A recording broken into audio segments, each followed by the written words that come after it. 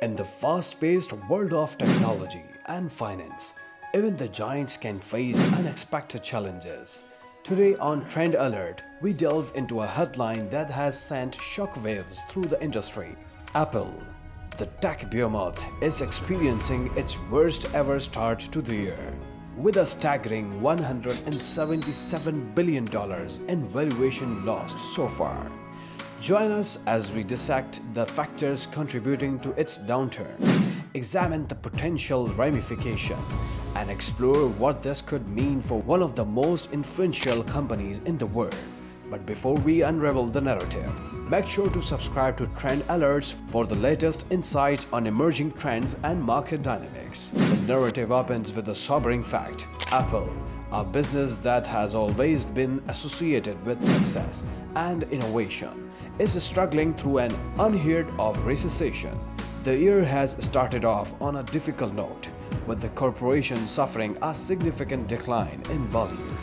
The question that keeps coming up in investor circles and boardrooms alike is what caused this unexpected turn of events. Understanding Apple's unsatisfactoriest start to the year requires navigating the complex terrain of market forces and outside factors. The current narrative has been shaped by a number of factors, including supply chain interruptions, global events, and economic uncertainty. How is Apple handling this difficult terrain as the world faces numerous challenges, and what outside forces have contributed to this significant decline in valuation? Apple's success has frequently been closely linked to the timing of its product releases and customer mood. What is the general opinion among consumers, and how have the most recent product launches performed? Innovation, demand, and customer preferences can be difficult to balance, and many mistakes could have a negative impact on the company's bottom line. The tech industry is characterized by intense competition and a dynamic terrain.